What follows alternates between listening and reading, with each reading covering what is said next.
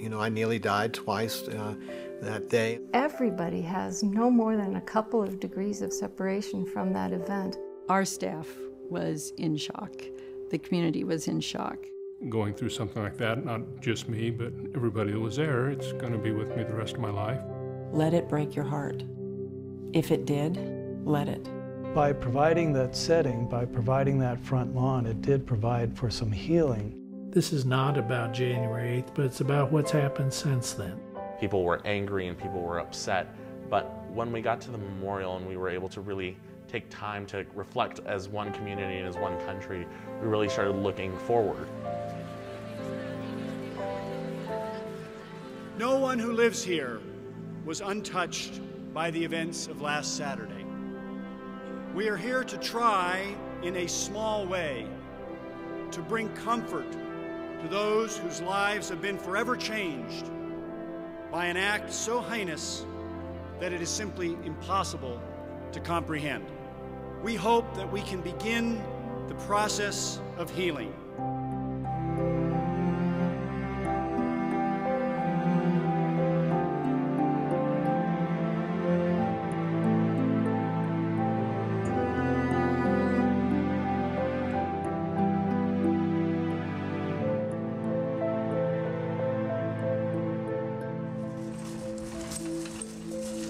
Saturday morning, January 8th in Tucson, Arizona was chilly with steel blue winter skies. At 10 o'clock, Tucson native and newly re-elected Congresswoman Gabrielle Giffords and her staff began her 21st Congress on Your Corner at a Northwest neighborhood shopping center. Affectionately known as Gabby, Representative Giffords relied on this public interaction to establish direct personal access to her constituents. Minutes after the event began, a man rushed into the gathering crowd, pulled out his pistol, and fired at point-blank range. 6 people died. Federal Judge John Roll, Phyllis Schneck, Dorwin Stoddard, Dorothy Morris, 9-year-old Christina-Taylor Green, and Giffords staffer Gabe Zimmerman. 13 people lay injured, many critically. And in the aftermath, the Tucson community itself was gravely wounded.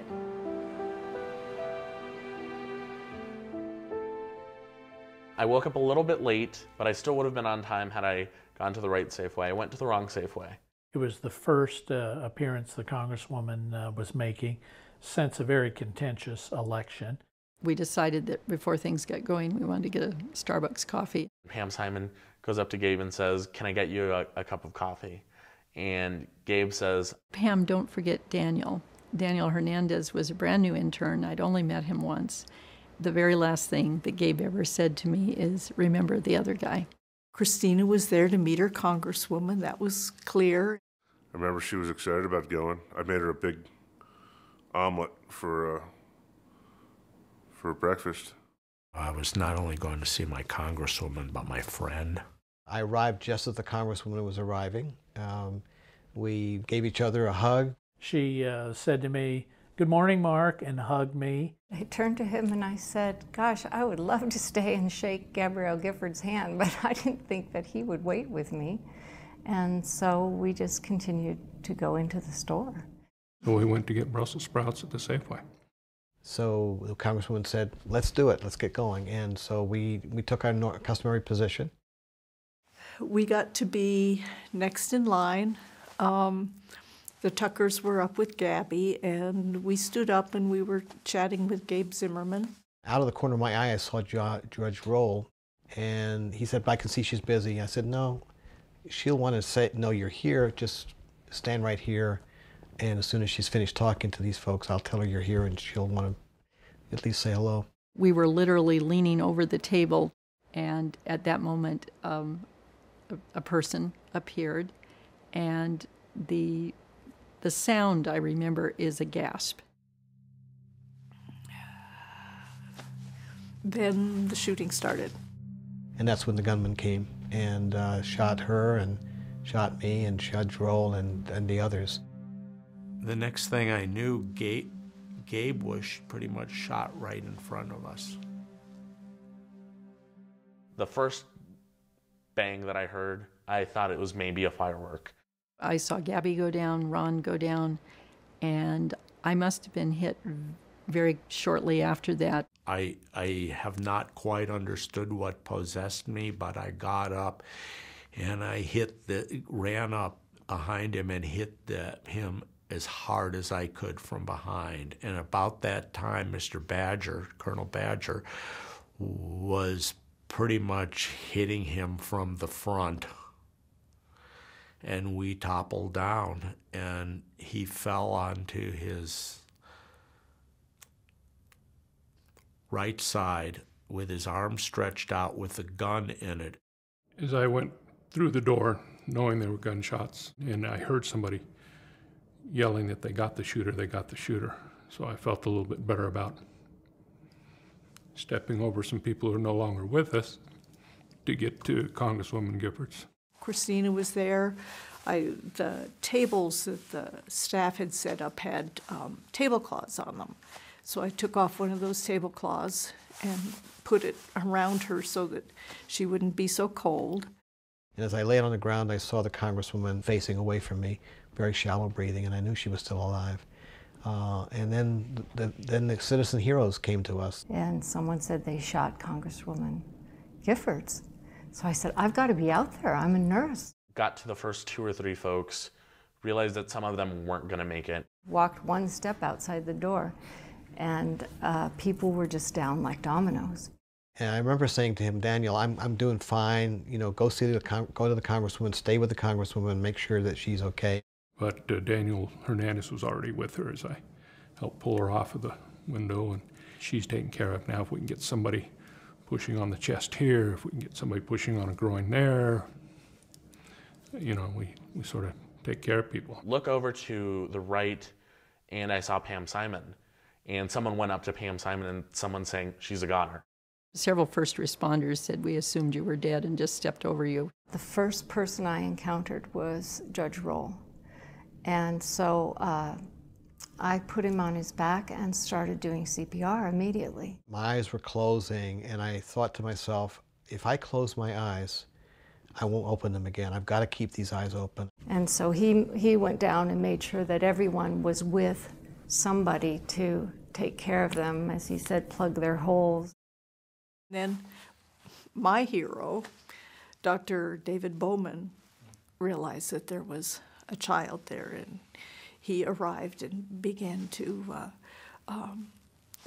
work with Christina with CPR. You know, death just passed right over us, literally. And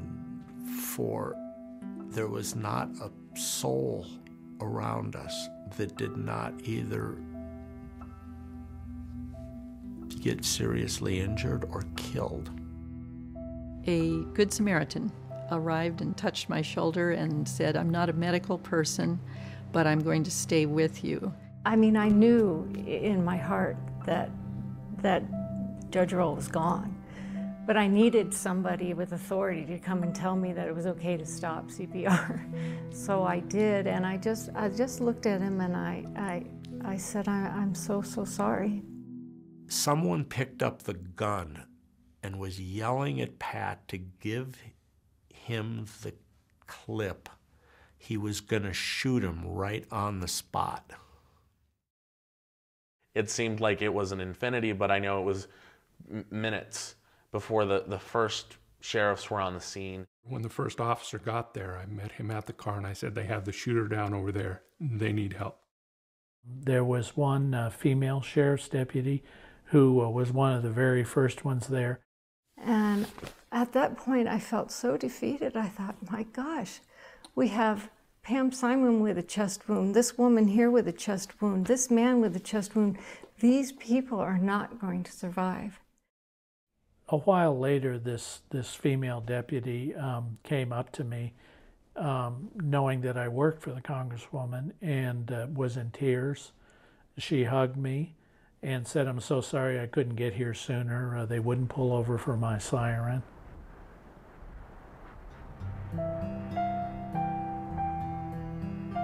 When we go through losses that are part of the normal fabric of lives, you know, we expect perhaps to lose our parents, for example. We find ritual for that. It's part of what we expect.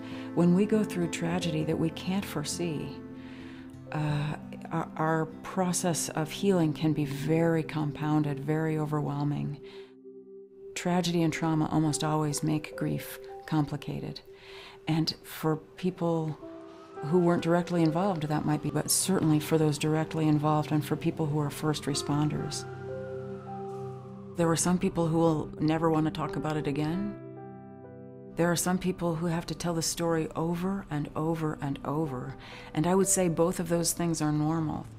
So for the people who need to talk, they might need to talk a lot, and they might be asked to talk a lot because the people around them want to know as well. What was it like? What was it like for you? Because the people around them are also trying to make sense of things.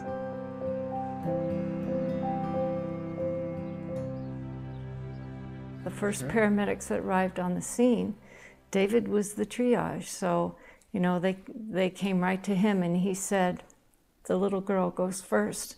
Second is Congresswoman Giffords. So they got out, they went by ambulance. Christina was the first one that came in the door, and I happened to be in Trauma 4, and that's where we put her and worked on her, you know, for what we thought we could do, and then we had to move on because we had so many more people coming in. He says he moved on to the next patient, but he made sure she was taken care of with dignity, and I know what it took for him. We all know what it took for him to take care of a little girl in that situation. Carl probably was impacted the most because you know, she's 9 years old, and she was the first victim to come in, and we weren't sure if that was going to set the precedence of what else was coming in. Then the Congresswoman comes in. The first patient that I got to take care of was actually Miss Giffords.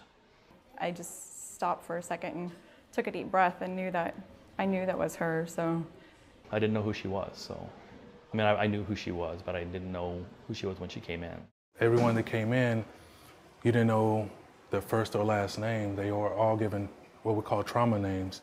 When the scene became secure, he and I held each other. Some enterprising photographer with a long lens got a picture of the two of us standing, holding each other, and I look at that picture occasionally, and rarely, if ever, have I had that look on my face. It's the kind of look you get when your mother passes away. All the families were coming here, and we were trying to kind of match families with their patients. And that was probably one of the more challenging things, is that the people in the waiting room had the TV on, and they were starting to hear more than those of us working. When I answered the phone, I said, hey, you know, what's going on? You know, she was screaming. She said there's been a shooting. Everyone got shot. My sister tried to call Mom. She also couldn't get a hold of her, so she called me. She described what had gone on, and I said to her, I wouldn't worry about this. Mom would not go to a political rally, certainly not a Democratic political rally, and she doesn't shop at Safeway. Then I got a call from Kelly saying that there's, Gabrielle's been shot, we're going to the hospital, we don't know where Gabe is. And I said, I'm on my way, Sarah. And she said, you don't want to see this, don't come. Mark calls, he said, CJ, you've got to get back to Tucson, there's been a shooting. Gabby's been hit, Ron's been hit, and I think Gabe is dead. And we couldn't find him at any of the emergency rooms because we were hoping he'd been only mildly wounded. And after a time, it started to dawn on us that we weren't finding him in any emergency room because he wasn't in any of the emergency rooms. And I got a horrible sinking feeling. We knew there was, you know, something was wrong. We thought it was maybe a car accident. Once I saw all the police outside, and I still couldn't fathom what it was, but I knew something major had happened. It was like the weight of the world on top of you, just, you know, knowing nothing was ever going to be the same. From the moment I was wheeled into the hospital, I had this sense that everything was working like clockwork. I remember going to every trauma room because someone said it was Gabrielle Giffords.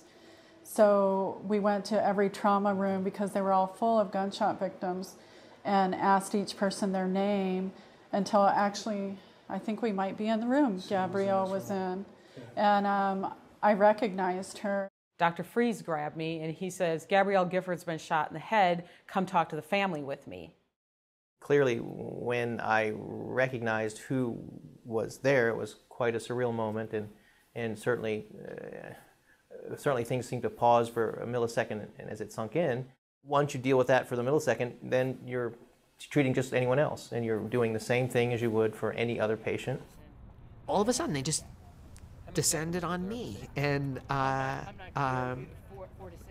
Last question. then everything changed. It was the beginning of a horrible, horrible chapter. I remember Dorothy Stoddard, who was down here, and I met her lovely daughters and her family, and the heroics in that lady, because she lost her husband. Her husband ended up dying on top of her. She had gunshot wounds, and she was crying and worried about Gabby Giffords and all the other people who were shot. Not herself, not her own situation. Come 1:30, 2 o'clock in the afternoon, it was pretty quiet in here. Day in the life was kind of done. Pretty full, I think, at the time, so it was just a matter of logistics of where to put everybody and how to deal with the media that was coming in or wanting to come in and that kind of thing. Another coworker and I were going through the normal routine as far as, is there any family that we can notify for you? We had this gentleman that came in. His remark was, my wife, and she was just murdered. And I think at that very moment, the other nurse and I looked at each other, and that was probably the first time that it hit me of the magnitude of what happened. He called her his girlfriend. He had called her that for, the 60 years they've been together. I mean, it was just heartbreaking. He was very calm, and just, my wife is gone, my girlfriend, and, told me about how they met, told me all these wonderful things, and then said, and I'm a Republican, all I had to do, I just wanted to ask her a question.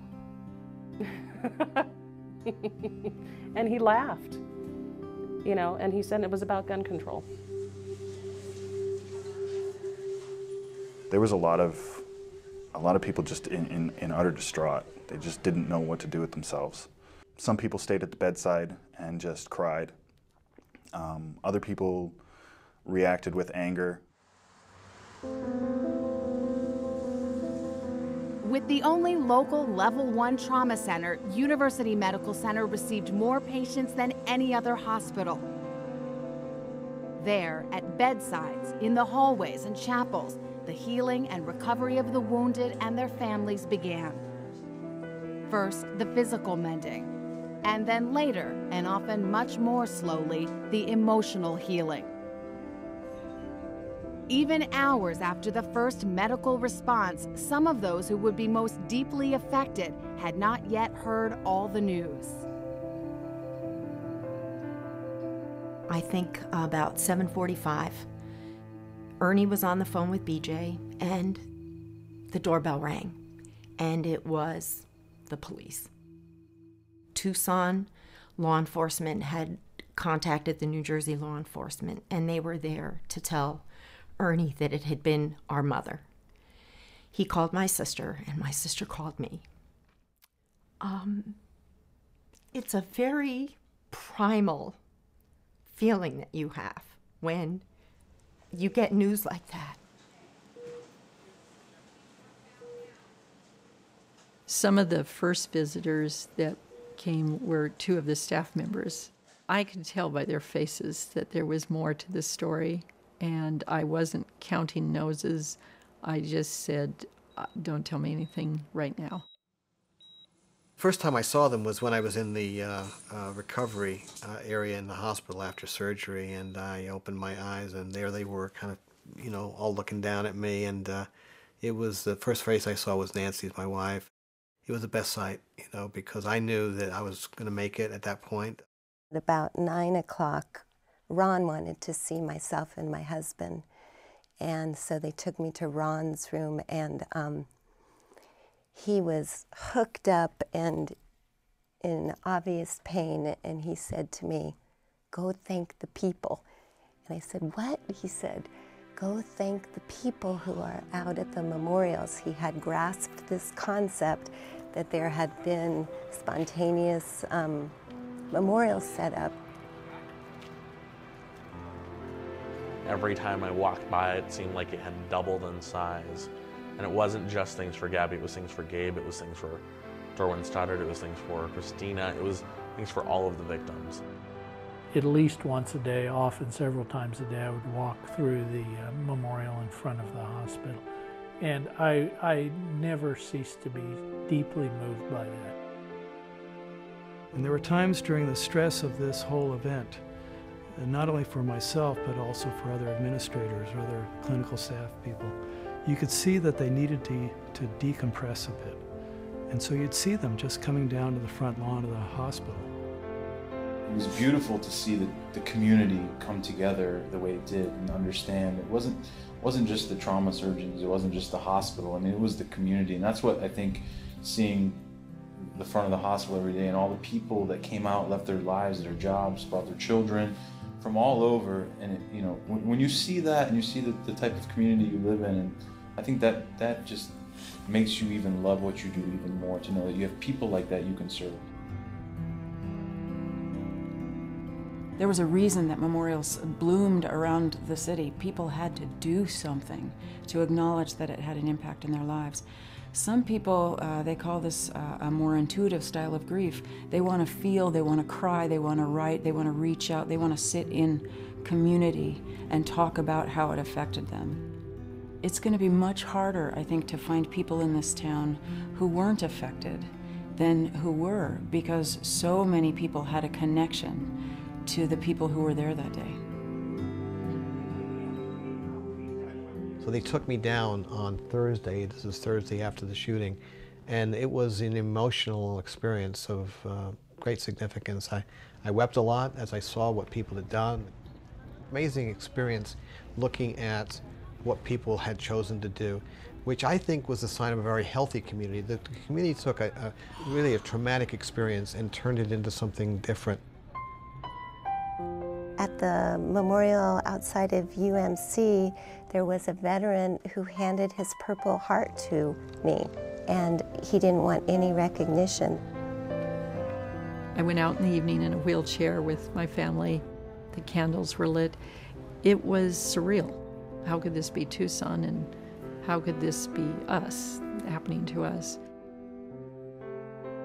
I think the thing that hit me that night is it wasn't about Gabby or me or the others that were wounded.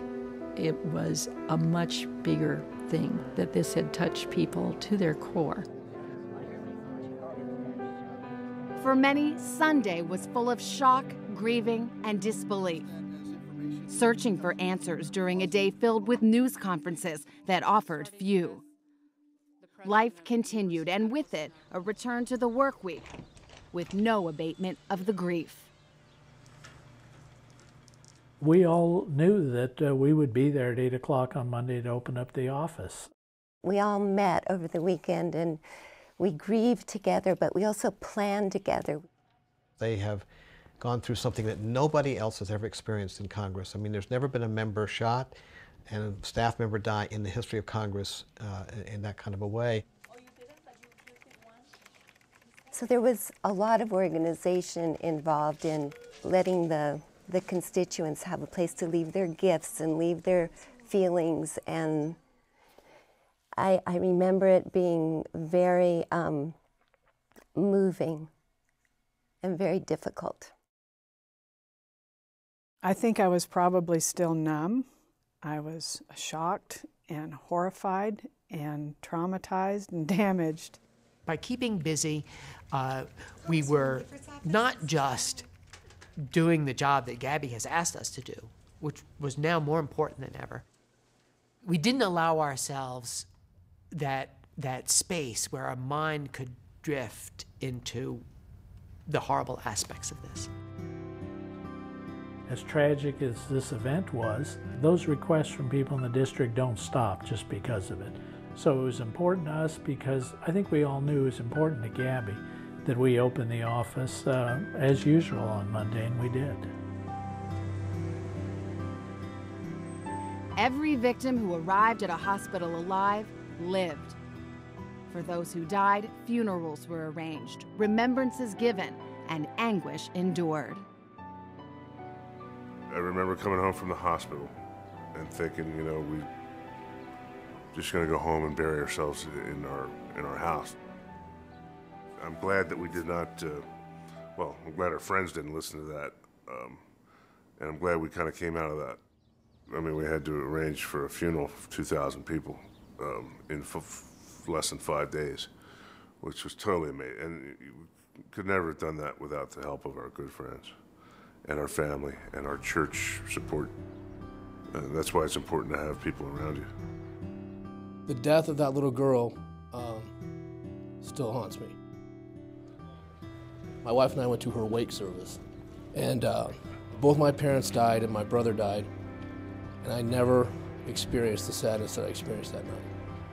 And we waited in line for probably like an hour and 15 minutes, and you know, there wasn't a word spoken. I get very frustrated about newspaper articles, TV, who mention January 8th in the context of Gabrielle Giffords suffered a gunshot wound to the head and 6 other people died. Well, you know, Phyllis Schneck, Dorothy Morris, Dorwin Stoddard, Judge Roll, Christina, Gabe, they're not just other people. We're still proud of her to this day.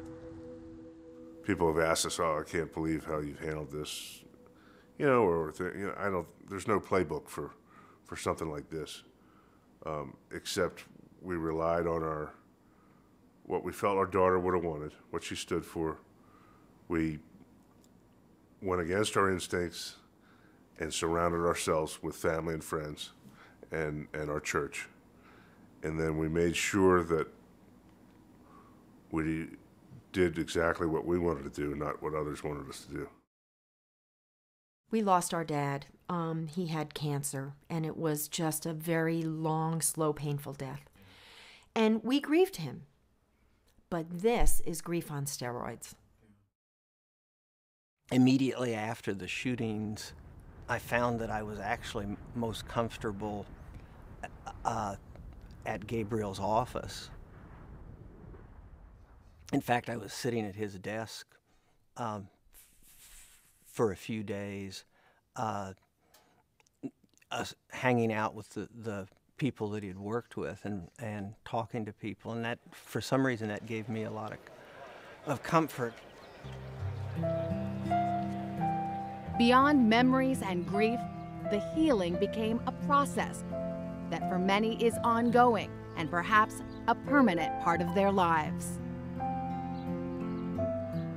First, just to accept the reality of the loss.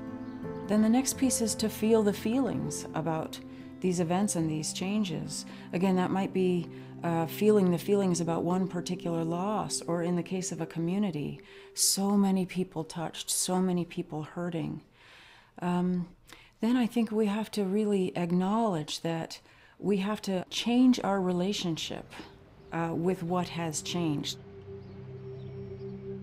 If I recognize that there's someone lost in my life or some task that I feel like I can't do safely anymore, I have to notice that there was energy put into that I have to redirect now. I have to soothe myself without forgetting somebody. Really honor the fact that they're gone now. And the energy that I used to put into that relationship, I have to change. I think the biggest piece of grief work, in my own opinion, is action. The unfolding medical drama and recovery efforts riveted listeners, viewers, and readers around the world. News of the tragedy became headlines and lead stories across the globe. The day of the shooting, I was on the phone, I would say constantly, from the moment of the shooting until I went home, probably about 10 o'clock that night. And I got home and I looked at my cell phone and I had 253 missed calls from that one day. It was a very difficult time to try and process things because it went from it being a tragic event that happened with my congresswoman to it becoming an international media feeding frenzy. And I think all of the processing that I did was done on camera. We'll have another medical bulletin tomorrow at 10 o'clock at the same location. But it was important for me to emphasize the fact that there were only 2 people authorized on behalf of the department and the College of Medicine to officially speak about the condition of the patients. We will keep this very open and transparent. And I made clear in that brief statement that anything else that the media obtained from experts across the country was second-guessing, speculation, and clearly not authorized by us. Peter? I think that the media attention that I got was appreciated by everybody on our team in the hospital. I think we've had some very good positive outcome as a result of it. Dr. Lamont. I think that in some senses the bitterness of it is that our system, which is getting a lot of notoriety and good press, and everybody's been thankful for everybody involved, we wish that carried on to the people that are injured every single day. You know, Dr. Joseph was on call this Saturday and 25 people came in that day. And those are things that occur without much attention or limelight at all. So that concludes this press release at this time. Thank you. For me, I stopped watching the news and the media altogether for about a week or so. I didn't want to watch it. I didn't want to watch the news. I didn't want to watch anything. I've got my own feelings I'm trying to process. I don't want to listen to somebody else's at that point. It was actually surreal to know that this place you worked for so long and the things that we do every day be on national television. It was kind of sad that it took an event like this to get them the recognition that they deserve. For the first several days, we were glued to the TV just to know who did they make it. Should we have sent that one second, or should you have sent somebody else first, or would that person have survived had you done a different triage order? So it was very comforting to know, as each person got discharged from the hospital, that the right decisions were made there at the scene. In the first several weeks, we talked to so many reporters who cried when they were talking to us because they were so moved by this event. And I don't know that I'd ever been interviewed by someone who was in tears, but that became very, very commonplace. Individual reaction to the news varied, but to most it was unfathomable. People wanted to help and did. For some, it was lingering hugs and sympathetic listening. Others brought flowers or food. President Obama conveyed the condolences of the nation at Together We Thrive, held at the University of Arizona. The president, during his address, revealed that Representative Giffords had just opened her eyes for the first time. Back in her hospital room, many who had unwaveringly cared for her had missed the joyous news at first. When she opened her eyes the day the president came, her husband had gone down to the rally or whatever they had. I was in there with his friend, and I was just kind of getting her cleaned up, and all of a sudden she opens her eyes and she's looking around, and I didn't know she'd opened her eyes earlier, and I was like, oh my God, you know, freaking out, and called the nurse in, and he was like, oh yeah, she opened her eyes a little while ago. You know, and I was telling her where she was at and stuff, and I said, oh, my name is Catherine. You know, I've been taking care of you for about a week now. And she shook my hand, and I was just like, it's wonderful to meet you. So it was all, like I said, it was a very intense experience. Tens of thousands of people experienced the memorial in person. The crowd was at times solemn, at times animated. Speaker after speaker testified to the enormous community and individual loss and to the rawness of emotions. But they also spoke of hope, of the future, of goodness, and of heroes. I appreciate the sentiment. I must humbly reject the use of the word hero because I am not one. I think what we saw at the Together We Thrive event was really the Tucson community as a whole really moving on to the next step. Because up until that point, it had just been about grieving, and people were angry and people were upset. I have come here tonight as an American who, like all Americans, kneels to pray with you today and will stand by you tomorrow. It was a very cathartic event. I left there feeling uplifted. I left there feeling that the president really understood what we were going through, and I thought that he delivered exactly what this community needed. Rather than pointing fingers or assigning blame, let's use this occasion to expand our moral imaginations, to listen to each other more carefully, to sharpen our instincts for empathy, and remind ourselves of all the ways that our hopes and dreams are bound together. It was a mixed bag. It was a mixed bag because we, of course, were grieving Gabe's loss, and there were very positive things that spoke to us. There was also a bit of cheering and celebration just for having the president there that we weren't in the mood for, but you know, I was trying to be patient about it because most of the people in the crowd hadn't lost a loved one. But I certainly liked hearing from him and appreciated both what he said to the crowd and the personal interactions that we had where he expressed his grief. Those who died here, those who saved lives here, they help me believe. We may not be able to stop all evil in the world, but I know that how we treat one another, that's entirely up to us. And I believe that for all our imperfections, we are full of decency and goodness, and that the forces that divide us are not as strong as those that unite us.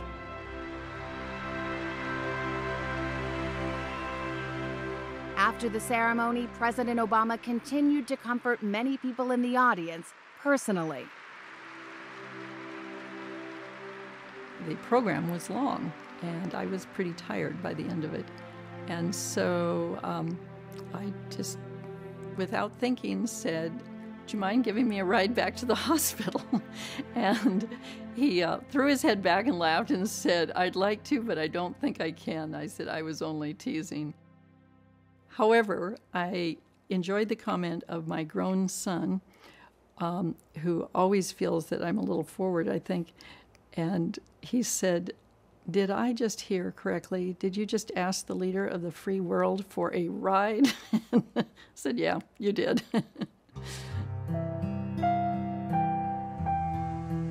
Whether through words delivered into a microphone, notes of condolences, or shared grief, the victims and the community persisted on the long road to recovery. No matter the outcome of that journey, some things would never be the same. I think that with time, all pain eases for everyone. The memories don't necessarily go away, nor should they, but I think I'm doing as I expected myself to do. I think it affected me more than I thought it would, being a physician and dealing with dramatic, sometimes poor outcomes. They didn't teach this class in medical school, so no matter how you practice medicine or interact with people, it was a foreign event that required a lot more thought and processing for me than a normal activity in one of my days. Having been through the experience of nearly dying, life becomes much more precious. My life has changed in terms of what's important and how each day is critical, and I don't ever forget that the next minute I might not be here, so I'm looking at life a lot differently now. I had the privilege of taking care of Ron Barber, and he was critically injured, and I got to meet him 2 weeks ago, and I have to say, of 26 years of nursing, that was the most memorable moment of my life, being able to take care of a critical patient and then be able to meet him and talk with him. Many of us whose lives were affected very directly, who lost loved ones, our behavior is going to be changed for the rest of our lives. I want to see the behavior of this community change for the better. And that's why we're working on some of the things that we're working on. When an event like this happens, sometimes for those directly involved, sometimes for many, many people in the community, all of a sudden we don't know what to expect anymore. There was illness that day, there was tragedy that day, there was terror that day. And that day as well, there was inspiration and recognition, people reaching out, people helping. So that's all part of creating that new reality. Everybody has to make a choice to say, I'm not willing to give up this piece of my corner, my life, my routine. And so I think that can be an inspiration to say, no, this is not where this lands. I'm going to recreate a sense of safety or normalcy, even if that was briefly taken away.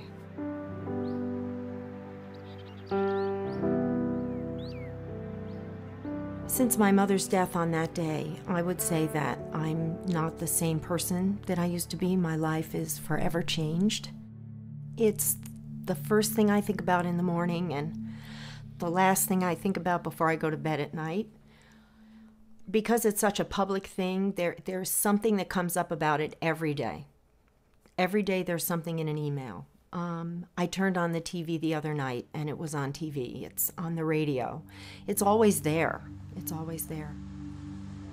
I just felt very humbled and proud that I was there. I had some knowledge. I knew what I could do, and I was able to do it. And I look at it as, that God placed me there to help those people. I think He placed both of us there. And I was just so grateful that we were there and that we were able to help. For those folks who have a tradition of spirituality or faith, I think it lets them feel not alone. It lets them try to find meaning. What do I make of a world in which something like this can happen? So many folks turn to spirit there, or their idea of God, to say, help me make sense of what I can't make sense of. And actually, whether or not this is a spiritual piece, I think so many people have to ask an unanswerable question as part of grief work. We have to ask why. Even if we might not ever get the answer, why? In so many settings, we have to say why? And sometimes that's why God. And sometimes it's just why I can't understand, I don't know why we had to go through this. as I said, even if you don't get the answer, it's important sometimes to ask that question.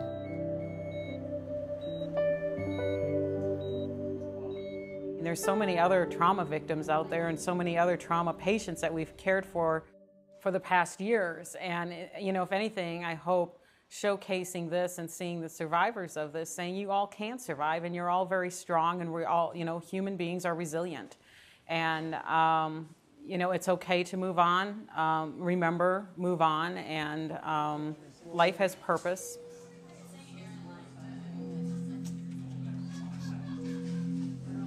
I think as nurses dealing with situations like this for so long, we like to tell ourselves that we've become emotionally scarred, or that we have our own defense mechanisms where this stuff doesn't affect us anymore. And the reality of it is, if it doesn't, you're in the wrong profession now. We have no choice. You can't adequately care for a human being through the healing process unless you connect with them emotionally. Occupational and physical therapy, counseling, the passage of time, all positive steps on the road to healing. But the destination of being healed may at times be elusive.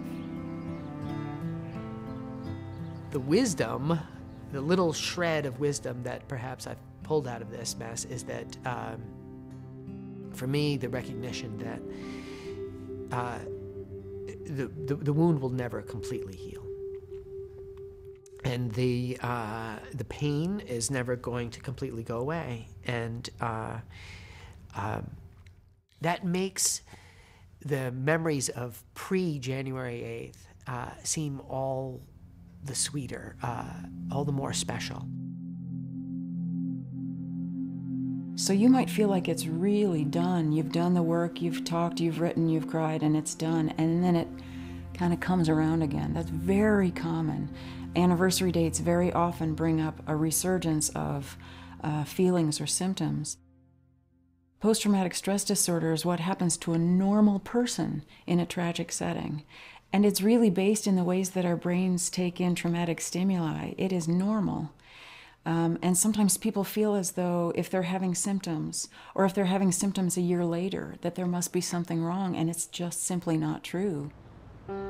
When you can sleep nights, when you can reach out again, when you find joy in your life, when you can find the connections that used to be valuable, still meaningful to you, when you can start to build on a foundation of something that might feel joyful or positive, those are good signs to look for.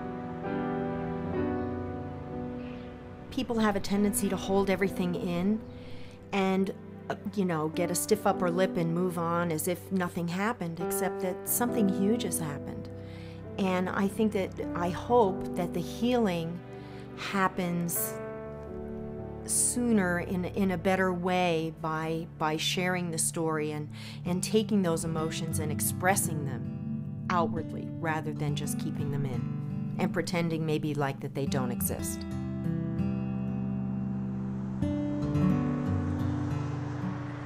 I went over to Texas in June, and by then she was talking and walking, and we had a wonderful reunion. She looked inquisitive, and so I explained that I had been shot in the chest as well.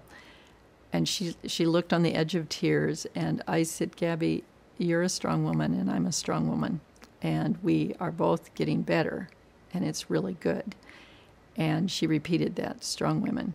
And then I made a joke. I said, "I'm a junior high teacher. You can't get a junior high teacher with only 2 bullets. And then she laughed. I can't help but get caught up in Pam Simon's smile. I can't help but just get caught up in Ron Barber's just boundless energy. Humor and reconnecting with loved ones helps to reestablish a sense of personal normalcy. But reflection turned to action can change the community itself. I felt the community's response was the most incredible and positive thing you could imagine. But for us as a family, we determined very early on that we wanted to do something that turned this tragedy from bad into something good. And in the ICU, as it turned out, we were kind of thinking out loud about what we might do to both thank the community for its incredible support as well as to try to hold on to that positive response and energy and do something with it. So we created the Fund for Civility, Respect, and Understanding. But the community itself created that space into which we could actually consider this fund's creation. I'm so impressed by Ron on his sickbed trying to think back how to give back to the community. Amazing. Just knowing that I'm helping Ron and that even if one child learns not to bully another child, that is so important to me after January 8th, that people learn to respect other people. There's energy to grief. We are struggling sometimes very, very deeply with strong, strong feelings and rearranging beliefs, and we have to do something with that. So taking action in whatever form seems to be a really meaningful thing for many, many people to do. An action might be so simple. It might be saying something to yourself or to your spouse or to a friend. It might be a prayer. It might be writing something. It might have been bringing flowers to those memorials. And then when you start to ripple out, it might be attending a memorial. It might be funding one of the memorial organizations. There are a number of foundations that have sprung up, and every one of them can give a community member a way to say, yes, I think this is important. Yes, I think there's an issue that was unseen before or unaddressed before. How do we take action? There's that action word again. It comes up over and over. How do I take action to say, this mustn't happen again? What can I do to make sure that the community is safe? I think the healing power of starting a foundation that you have so much invested in emotionally, I think is very healing. It's going to be based on Christina's ideals and her character and ideals. We're going to try to help the educational system in areas that were affected by budget shortfalls. We're going to help those who are less fortunate, which is right down her alley. The way we look at it is if we can contribute and maybe show others the way. Maybe other people can do the same thing. This is what we need to do as a community and even as a country. When the president gave that fantastic speech here in Tucson and used the phrase, we need to build a country as good as Christina-Taylor Green, I immediately thought, yes, we should. We can give that academic standing, and it belongs in Tucson because of the tragedy happened here. And I wanted to try and turn this into something positive, to turn this angst and pain into something purposeful and optimistic and hopeful for the country has been a salve on the pain I feel for my friends who we lost and for the pain I feel for my hometown.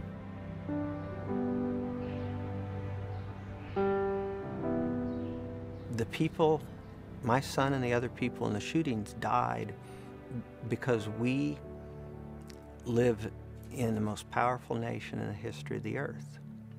We have enormous military power, enormous personal power, enormous freedoms. People were exercising those freedoms to assemble and to conduct the democratic process. What we individuals in our society have access to weapons with horrific destructive powers. That's a fact of life in our society. I do not think that our sense of responsibility, given our great freedoms and our great access to power, including destructive power, I don't think that our mechanisms for responsible behavior match up adequately to our access to power. And that everybody should think about that. I really am hopeful that the legacy of January the 8th will not be of a man who came in and shot indiscriminately into the crowd and injured the Congresswoman, but it's going to be after January the 8th, the Tucson community came together and addressed this issue, and they came together and they changed this. I think we're starting to see the long-term legacy of what the people of Tucson came up with after one person really changed everything, but really made us realize that nothing had changed, because we were always that community that would go out of their way to help others. It's been amplified and really become something that's much more prominent than it was before.